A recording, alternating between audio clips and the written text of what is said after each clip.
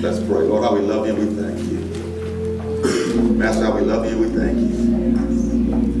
Lord, we love you and we thank you because you first loved us. And for that, we are grateful.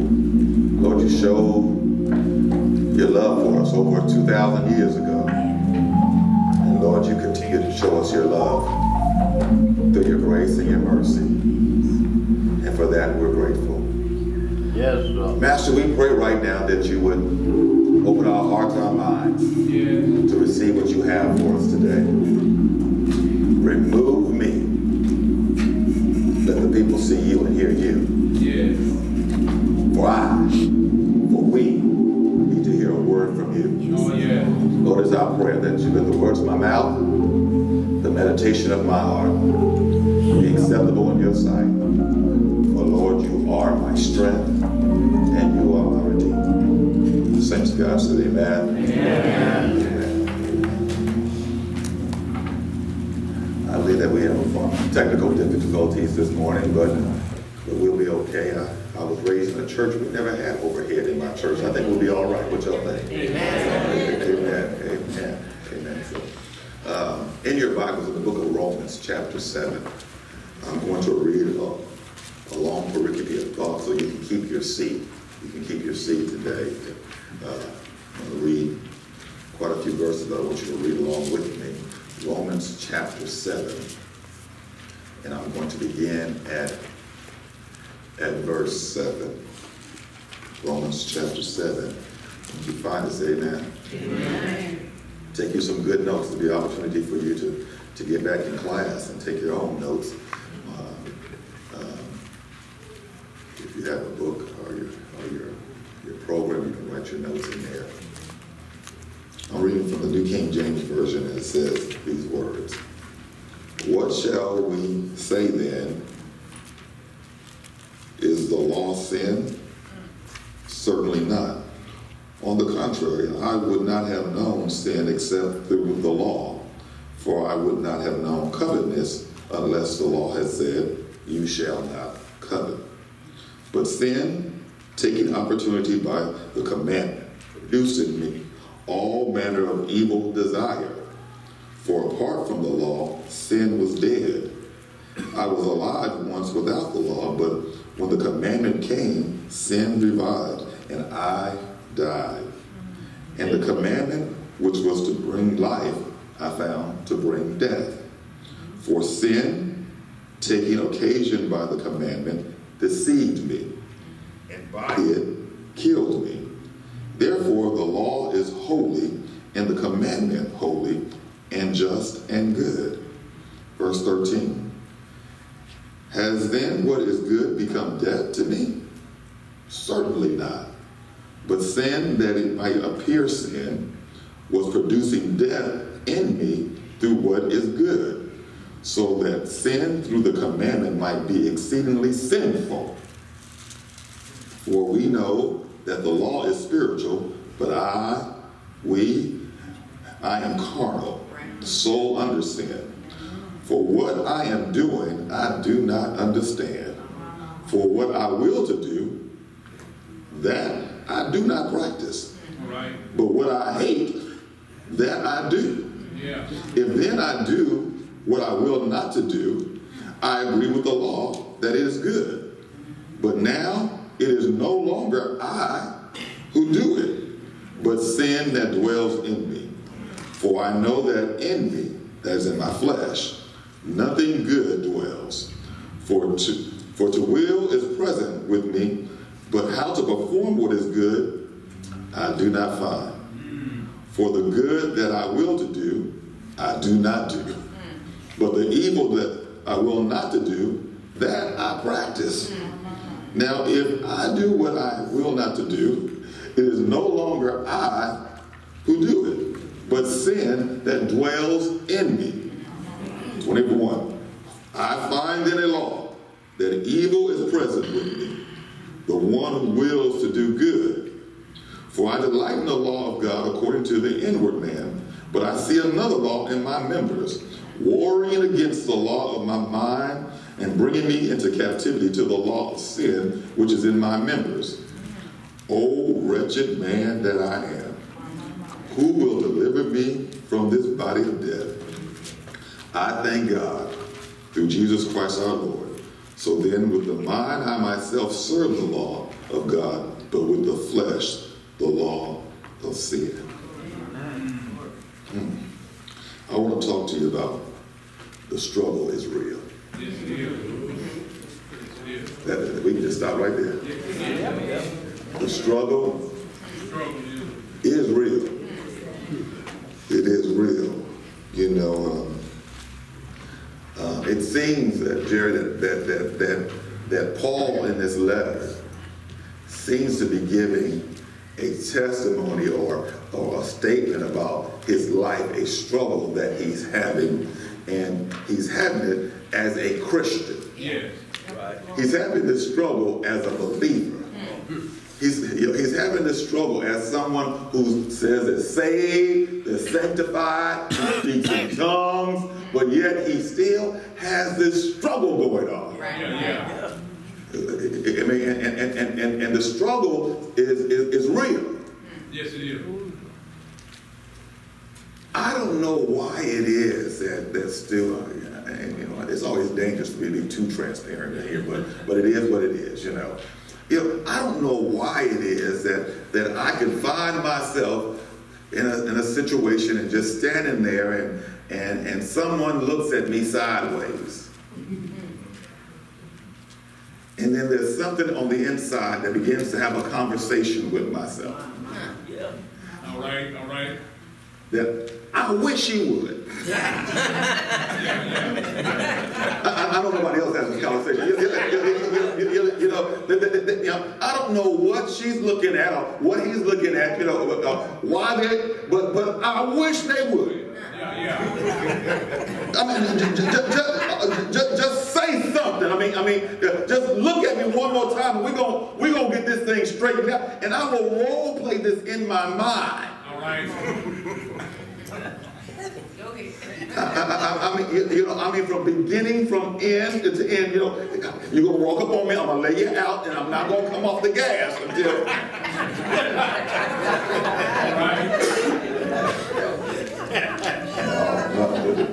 Not you, right? Not you. And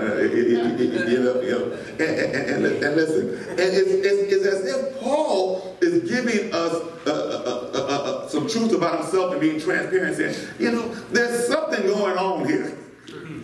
I know I'm saved, I'm sanctified, and I'm on my way to heaven, but I got this little struggle in my life. So, let me tell you.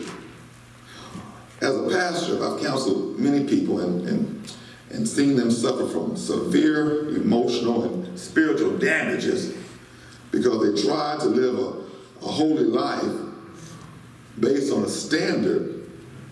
And I've seen the consequences of their attempts. Either the person becomes a pretender, right, or they begin to suffer and collapse and just totally fall out of the faith.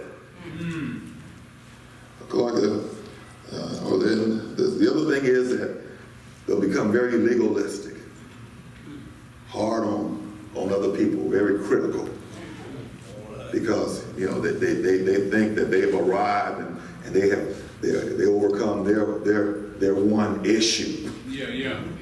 All right. And so now it's time for me to go out and tell you about your issue. Listen. But I've learned that the struggle is real, and the first thing that we must address, and I'm going to push this fast. The first thing we must address is the big elephant in the room. Amen. This is the one that won't fill up the church, but the big elephant in the room is, we got to call it what it is. It's sin. Yes, right. Yes. Far too often we want to turn our heads and act like it's not there, but what it is sin. Yes, it is. I know that today we call it, in a relationship, trying before you buy. I'm trying to help somebody, help us all, and we got to be transparent. So everybody take your halo off and put it in your seat beside you. You take it off right now. But we got to call it what it is. It's called sin. We call it, we call it, padding our resume. Yeah. We call it on our taxes extra deductions. If you gave that much to the church, come on now, talk back to me. But we gotta call it what it is. It's sin. It's sin. It's sin. It's not stretching the truth. It's lying. Just call it what it is. And what the church has to stop doing, we must stop sugarcoating sin. Yes, sir. Now listen. I'm not condemning anybody, but because I don't care. You got yours, I got mine. For the Bible says, for we have all sinned and fall short of the glory of God. So, but the reality of it is, I can't play with it any longer. We got to call it what it is. It's sin. Yes, sir. You got to tell your children it's sin. Now you may choose to do it, but we're going to call it what it is. Yes. Sin. And what really blows my mind for me, for us is like when we would choose sin that leads to death over living right, which leads to life. That's right. Paul says in Romans 6:23, for the wages of sin is death, but the gift of God is eternal life. So whenever I choose to sin, the reality of it, I choose to suffer. Although the pleasure of sin may be there temporarily, it is fleeting. Yes, Lord. I mean, you got to be on this dusty march of life for a while that you understand that at some point it just ain't worth it. So it's sin. Now listen to what Paul says. I'm just going to just give you an overview of everything he was saying. Paul seems to say that when he found out about the law was the Mosaic law. That's considering the first 5 books of the Bible, the Word of God, Mosaic law. He says that when he started reading and finding out about the Word of God, it seemed like it caused him to sin. I mean, the picture is made like the more I knew about the law, the more it ignited me to sin. He says because the reality of it is, because before I knew what thou shalt not covet, I had no problem with it. But when I found that I couldn't do it, I had a struggle. I mean, somebody. When I really got into the Word, it seemed like that's when I started really struggling. And so listen. But what he's really telling us is that the Word of God is not the cure for your disease. It's not the creator of your disease, but it is the revealer. That's right. And what happens is, as I begin to get into the Word of God, it begins to reveal who I really am. And as it reveals who I really am, I start seeing sin in my life. Yes, Lord. Like sin I didn't see before, I start seeing now. Yes, sir. I thought everything was fine until I went and got a physical. I just thought that's the way it's supposed to be. But as I start studying the Word and looking at the Word, it started revealing sin to me in my life. Now listen. Holy living is an expectation. God expects for you, for me, to live holy. It's got to be just part of what we do. Yes. Yeah, listen. I cannot graduate to the point where I feel comfortable living any kind of way and calling myself a Christian. All right. Everybody take a deep breath right there. Just because you're saved and on your way to heaven, just because I'm saved and on my way to heaven, and I understand that grace and mercy covers me, does not give me the right to live any kind of way. Right. Because the reality of it is that God has a holy expectation for me. Right. You know what? The reality of it is I am God's business card. All right. I'm saying I've been born again. Yeah. If you want to know what it looks like, Paul says, follow me as I follow Christ. So there ought to be some change in my life that you can't. Yeah. So there ought to be some holy living as an expectation. Now, I'm going to share with you real quick why the struggle is real. All right. Why the struggle is. First thing I see in the text of why the struggle is real is because I am saved. Because I'm saved. Listen, the reason why I struggle is because I am saved. Listen, I am not comfortable sinning if I'm saved. Because the Holy Spirit has come and taken up residency in my life. Therefore, there are some things that I just become uncomfortable with. Yeah. Right. Even when I find myself doing them, I'm struggling. Yeah. I see. So because I'm saved, there's going to be a struggle there. Yeah. Now listen. And the key is, whatever you do, don't stop struggling. All right. It's when we give into it, don't stop struggling. Listen. So because I'm saved, there's going to be a struggle there. Listen. That's one. The struggle is real. Two, the real struggle is within me. Is within me. Now, I'm going to unpack this thing and show you this real quick. Verse 7 of Romans chapter 7 says, what shall we say then? Is the law sin? Certainly not. On the contrary, I would not have known sin except through the law, for I would not have known covetousness unless the law said, you shall not covet. And covetousness is an intense desire to possess something or someone that belongs to another person. All right. You want it so bad. That's what you're coveting. Yeah. Now listen. Now Paul does something here that's pretty unique and will catch you off guard. He goes back to the law and refers to the Mosaic law. He talks about the 10 commandments. Yeah. Now Paul could have said anything. He could have said, had I not known murder, I would not struggle with murder.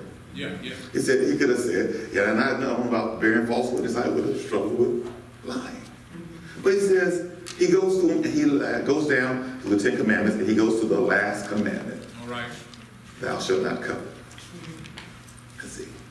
Thou shalt not covet is the only commandment that deals with the inner man. All right. All the rest of them can be displayed outwardly. All right. And he says, so the struggle really is not the outside. The struggle is what's going on the inside. So I'm really struggling with sin because of something on the inside of me. This gets really deep because for so long, listen, Charlie, I want to blame it on the outside world. Well, Lord, it's this world we live in. Man, you see everything that they have going on.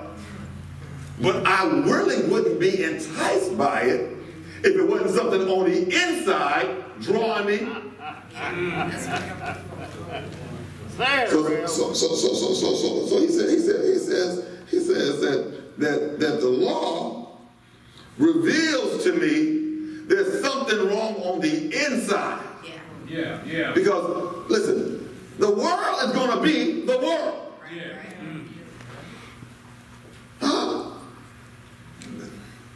Listen, there's something on the inside Yes, sir. of me Yes. that's not right. Yeah. Let's have some fun, all right? Listen. I don't know. I may get the pronunciation wrong. Y'all just pray with the pastor, you know. But listen. Man, there's this new thing on the market that they cannot keep on the shelves, and it's called CBD. Is that it? Yeah.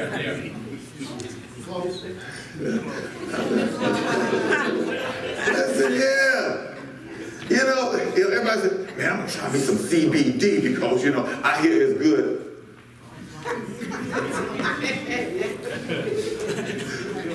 I'm glad some of y'all do like that. Listen, it's what you find in marijuana and weed.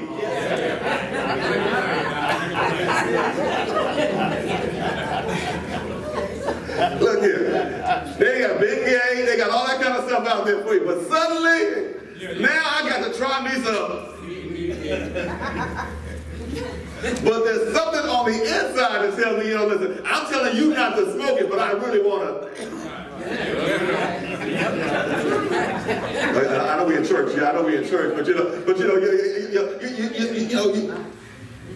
better not say that. Because there's something on the inside that, listen, I like to try to get me some weed sometime. I need to go to Jamaica somewhere. I want to see what it feels like,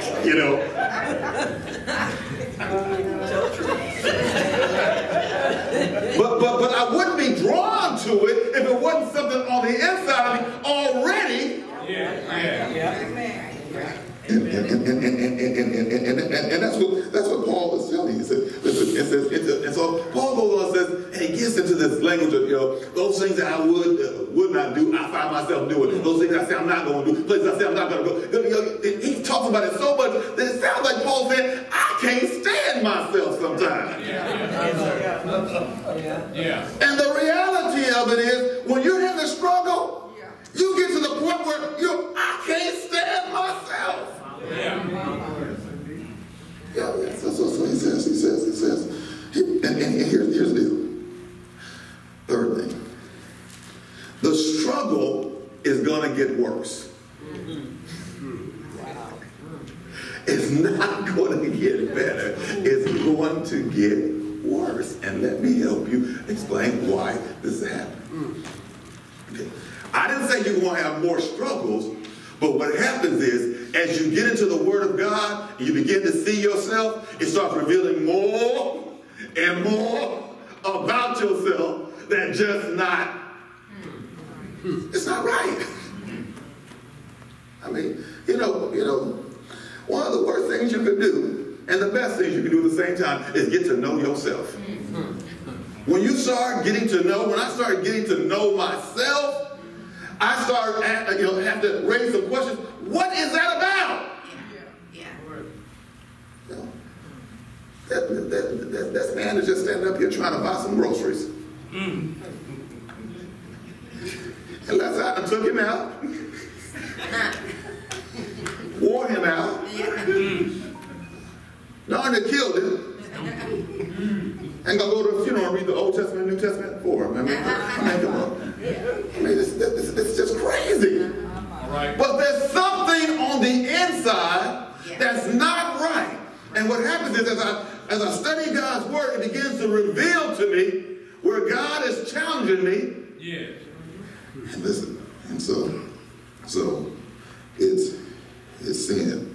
And look here. If you look at verse 13, Paul says something. He says, has then what is good become death to me? Certainly not. But sin, that it might appear sin was producing death in me through what is good. So that sin through the commandment might become exceedingly sinful. Exceedingly sinful. See, he doesn't just say sin, he says exceedingly sinful. So what happens is, as God reveals to his word, he reveals to his word my sin becomes to bother me even more. You know, Jerry, becomes harder and harder to go past it as I grow in Christ. Yeah, that's right. When I wasn't serious about my relationship with Jesus Christ, what happens is I can just turn my head to it and keep moving. And start using language like, that's just who I am. God made me this way. He knows my struggle. Right. You know, but what happens is, as I become stronger in the Word, He reveals it through His Word, it becomes exceedingly.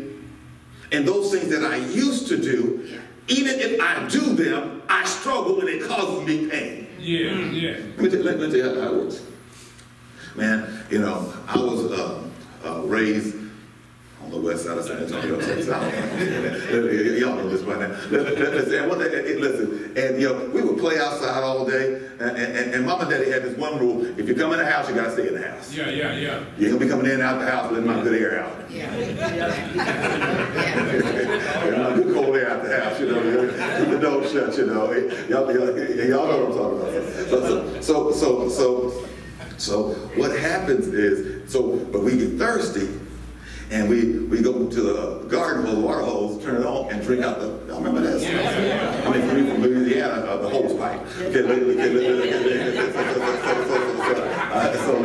you sit there and you're drinking the water out of it. You know, it's good, you know. But now, I can't imagine drinking out of it. No. Because we know all the things that could have crawled up in that thing, like, you know, you let my wife tell that story? See, what happens is, those things that I thought were okay at one time, now they disgust me. I see. Because I have a revelation of what I didn't have a revelation of before. And that's what God's word does to us. It gives us a revelation, and we see things differently. So we respond differently.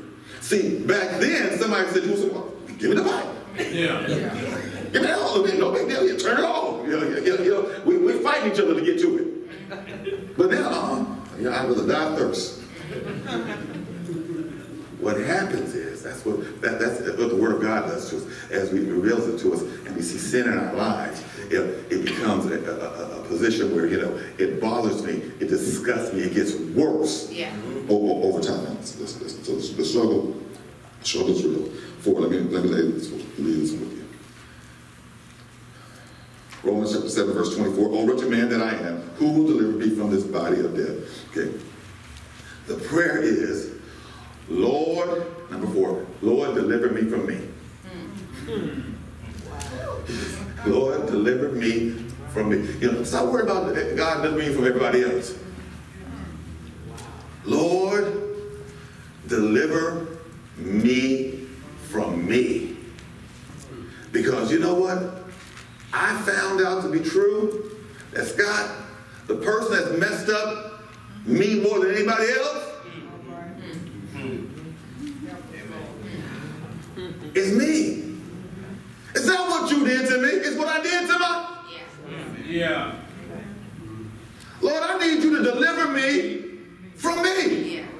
And that's got to be part of my prayer. Lord, listen, when I begin to leave this house and I start thinking I'm smarter than anybody, Lord, deliver me from me. Deliver me from me. Deliver me from me. Deliver me from my thought process. Deliver me from thinking everybody's trying to hustle me when they ask me for help on the street. Deliver me from me. Deliver me from my pride, my selfishness. As you reveal me through your word. Listen, I'm going to leave you with this and this. Because the reality of it is, how do I win the battle of the struggle? And Paul tells us, verse 25, I thank God through Jesus Christ our Lord. So then when in my mind, I myself serve the law of God, but with the flesh, the law of sin. The only way to win the struggle is through Jesus Christ. Now listen, let me share with you, because folk will tell you just need to pray and you just need some more Jesus. But what does that mean and what does that look like? Let me share with you. See, what Paul is telling us, he's teaching us a valuable lesson, and you got to get this one. This is it right here. This is it. Paul says, whenever I look at the Word of God, I see the sin in my life and it's revealed to me. And then it seems like when I find out about that sin, I'm drawn to that sin. You got that? And so when I'm drawn to it, there are things I say I'm not going to do, I find myself doing. Yeah. Those places I say I'm not going to go, I find myself going because I'm drawn to it. So the reality of it is, I must change my focus. All right. And start focusing on Him and not the sin. Yeah. Now listen, sin is not to be played with, but I need to get this. See, when you focus, whatever you focus on, you will be drawn to. Yeah, that's right. And the reality of it is, when I find thou shalt not, I'm drawn to thou shalt not. But there are a lot of thou shalls. Yeah. And when I focus, it's kind of like, the thou shalt not are real small. The thou shalls are real big. Yeah. So what you do is you start focusing on the thou shalls. Yeah. And you'll find the thou shalt not seem to go away. My. Let me share. So I think I don't know if I told you this one. Every summer when we were kids back in San Antonio, we were originally from Mobile, Alabama. That's where my family's from. I was the youngest of 4 children, and every summer we would go back to Mobile, Alabama for the summer, and we spent a week or 2 down there with our family, and we used to have a good time. But that was our vacation, Bridget, every summer. Every summer we went to Mobile, and we had some family in Pensacola, Florida, which was about 45 minutes to an hour away from Mobile. So my dad's side of the family was on Pensacola. My mom was in Mobile primarily. So we go down there, and before we would leave, they would always have a barbecue for us, a barbecue or a fish fry, something like that, and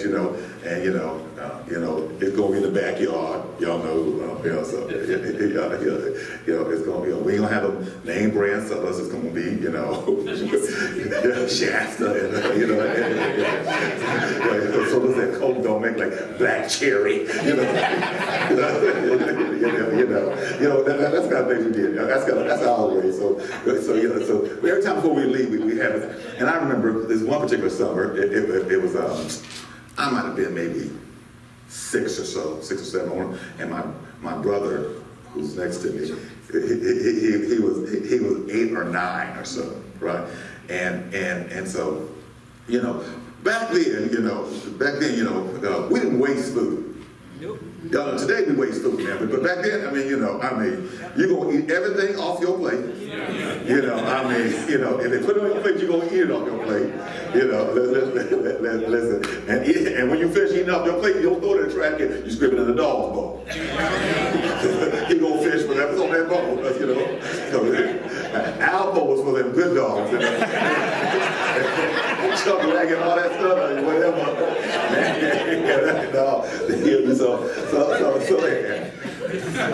Cedric. Okay, so anyway, here's the point. So every year we would have this barbecue, and I remember this one particular year, I was about 6 or 7, and my brother was about 9 or so. He's 3 years ahead of me, and my mother was on the grill passing out hamburgers. And so she ate me a hamburger, she ate my brother a hamburger, and told us, now go rest at your mind, go rest it down. And said, So they had that picnic table in the backyard, and Trina, so she gives her a hamburger, and she gives my brother his hamburger. My brother's walking, and he drops his hamburger. Oh my God! Now we're beyond the 5 second rule. It was like in the backyard, in the sand and dirt in Pensacola where we were. And so my mom got mad, and she went off on him. My mom made my brother get a bad rap. I'll tell you some good things about him one Sunday. It's plenty to tell. Listen, but my mom gets mad and she goes off my brother. And he said, and of course, you like to see your brother get in trouble with your kids. I'm like, you see you laugh, but you're like. I'm just so happy my brother in trouble. So she gets on and says, so she throws the hamburger away and gives him another hamburger and says, now go over and sit down. And my brother walks over there and he drops it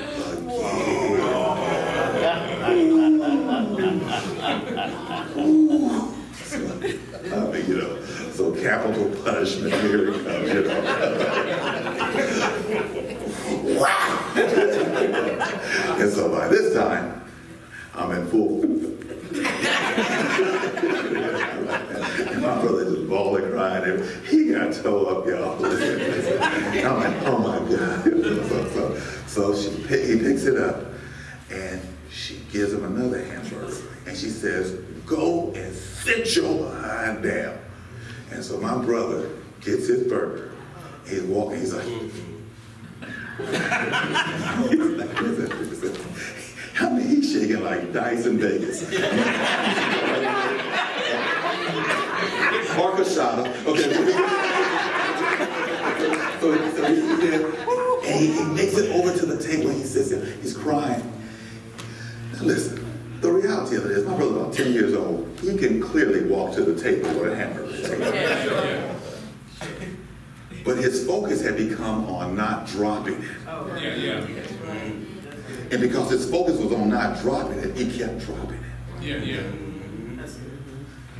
So Clark, what happens is when we focus on sin so much, we're drawn to it and we'll fall to it.